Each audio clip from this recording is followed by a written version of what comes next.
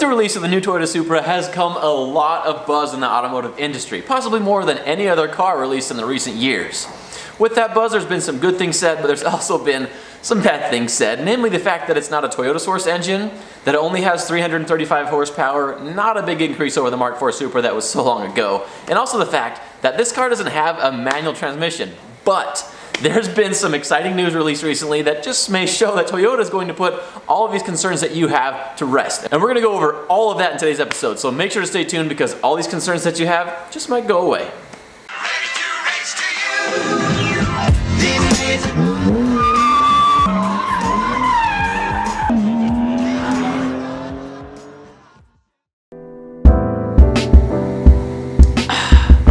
Welcome to the channel, guys. My name is Gavin, and let's just jump right into it.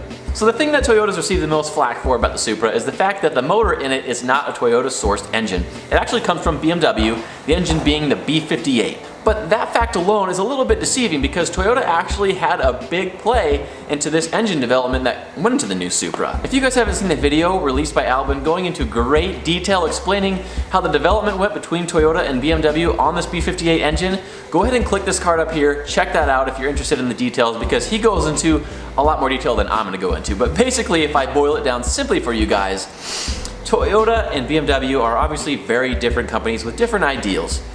BMW is known for producing high-performance inline-six engines, and Toyota is known for having very reliable cars. If you ask me, those two coming together and developing an engine basically together means that you're going to get kind of the best of both worlds. So within the development of this B58, Toyota basically went over every part of the car, especially the engine, to make sure that it was reliable. Things as big as the pistons and rods, all the way down to smaller details like bolts that hold things together. If any of these things did not pass Toyota's quality tests, they went back to the drawing board, or redeveloped or tweaked in some sort of way until it got BMW's stamp of approval. With that being said, as well as all the other details that Albin goes over in his video, we now know that Toyota had a big part in the development of this B58 that they're using in the Supra. Just like Yamaha had a lot of part in the development of the 2JZ with Toyota. Now on the topic of the engine, and specifically the power, we know that the B58 in the Supra produces 335 horsepower. What we also know that's very exciting is the fact that this is a closed deck, fully forged engine. Forged crankshaft, forged connecting rods, and forged pistons, which is a formula for big horsepower in the aftermarket. Now I'm going to go ahead and make a prediction that within the first 12 months or less of the Supra being released to the general public, that car will make 1,000 horsepower. 1,000. Now I'm not saying that it's going to come with 1,000 horsepower from Toyota from the factory, but what I'm saying is that the Supra has a huge name behind it that means big aftermarket power. And the engine that comes in it has the right formula to make that happen. So what I'm saying is that every aftermarket performance shop that has their hands in either the tuning or performance parts of Toyotas or BMWs is going to want to be the first one to push this car over 1,000 horsepower. So again, my prediction is that within the first 12 months or less, some company will have a Toyota Supra making over 1,000 horsepower on the stock block. Mark my words. Now that's all exciting and everything, but what about for those of us who want to buy this car from the factory with more power and not necessarily make it in the aftermarket? Well, here's where some of the exciting news comes into play. Recently, The Drive published an article where Toyota of Great Britain put out a tweet that said some exciting stuff. What they tweeted was, there are plans in the pipeline to introduce high-performance variants of all the models in the future. Watch this space. What that means is Toyota has plans to introduce higher performance variants of every model across their range. Trucks, SUVs, and specifically cars as well. What this means is the models that come out the way that they are going to have a step up in performance, at least available for you to be able to purchase in the future. So what does this mean for horsepower and what does this mean for performance when it comes to the new Supra? Let's take a look at the company BMW that they partnered with on this car and maybe it will give us a few hints. First of all, let's take a look at the BMW M2, which came with the N55 engine that had 369 horsepower. In later years, there was a higher performance version of that car released with a completely different engine, the S55 from the M4 that produced 405 horsepower. Completely different engine with a significant jump in horsepower that they put into the same car. Now what we also know is that the BMW Z4, the car in partnership with the Supra, has a higher performance version of the B58, which has not 335 horsepower, but 382 horsepower. That's another possibility that they could release. just really easily to have a big increase in power over the one that's in the car right now. But the next thing that I'm about to tell you makes the most sense to me and also offers the most horsepower. The P58 that's coming in the new Supra and the Z4 has a high performance version that will come in the M cars called the S58.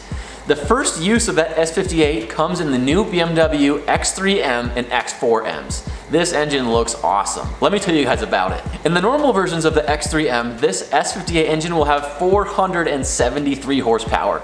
But there is an X3M competition model that has a bump in power over 500 horsepower, 503 to be exact.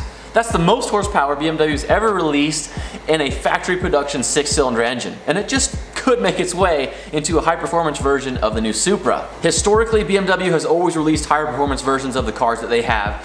Toyota's saying that they want to do the same thing. It just makes sense that they would use the higher performance version of the B58, the S58. So maybe watch out for that in the future. There has been a lot of naysayers out there saying that the Supra is going to flop, it's not going to sell very well, and I totally understand why. But let's take a look at the early sales numbers that Toyota's having to deal with this new Supra already. There has been some European sources already stating that in England, they're not even taking pre-orders for the Supra anymore because there's been so many already. Basically, you can only put your name on a waiting list. Every vehicle that they've already allocated for this first line of production has been sold. And I'm gonna go ahead and say that that's probably not only just in England, it's probably all over the place, even in the United States. Toyota has said that a lot of what they're going to do in the future is based off of sales numbers, so it's looking pretty good so far. I do understand why Toyota didn't come out with the biggest things, a manual transmission, high horsepower numbers right away, because they don't really know how this car is going to be received. But it seems like it's being received pretty well, and if this continues to happen, then we are probably going to see higher performance versions available, especially ones with manual transmissions. It's entirely possible to put manual transmissions in the B58, in the new Supra, but it is going to be based off of demand. So if you want to see a manual transmission car, if you want to see one with potentially 500 plus horsepower from the factory, go buy a Supra. Now I do think that a lot of people thought that this partnership between BMW and Toyota would only be for the new Supra, but it looks like it's going to be for other models as well. Japan's Best Car magazine recently reported that Toyota's other company, Lexus, is going to be partnering with BMW and putting that same B58 engine from the Supra in Lexus's new line of IS cars. If this is true, it really looks like Toyota and BMW are forming a relationship that's going to last for at least a while in multiple different cars. And when I heard this, it really made me excited because I just think that Toyota and BMW coming together are going to produce some of the best modern engines produced today. What I think is, once this car hits the streets, I mean, it hasn't even been tested yet, it hasn't even been in consumer hands. Once this happens, it's going to shock a lot of people.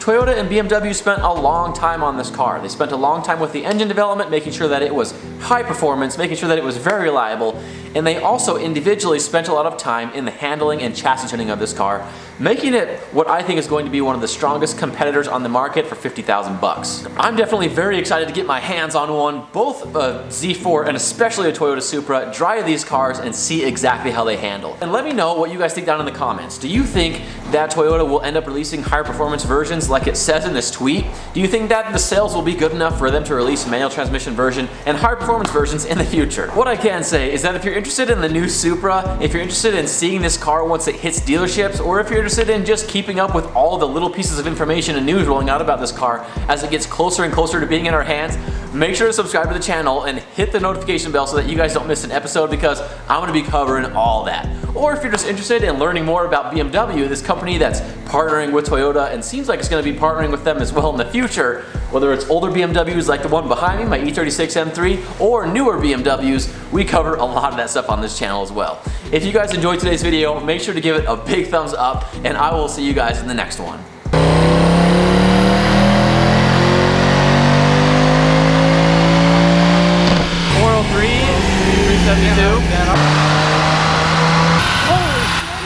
596, 583.